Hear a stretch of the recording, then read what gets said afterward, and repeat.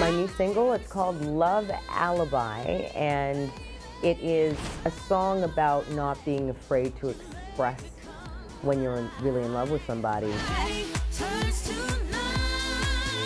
The whole location obviously was Toronto, but Yonge and Dundas, that was probably the funnest part of the shoot. We literally would wait for the stoplight to turn green, and then we run to the middle of the street, shoot until there was like 5 seconds left, and we're like, okay, we're out of time, and then we run back across the street. People would literally just kind of look, they'd be like, oh, cool, or, you know, even people in cars. There were only a couple of cars that would actually honk out of being impatient, but for the most part, they were cool, because they're like, ooh, something cool's happening.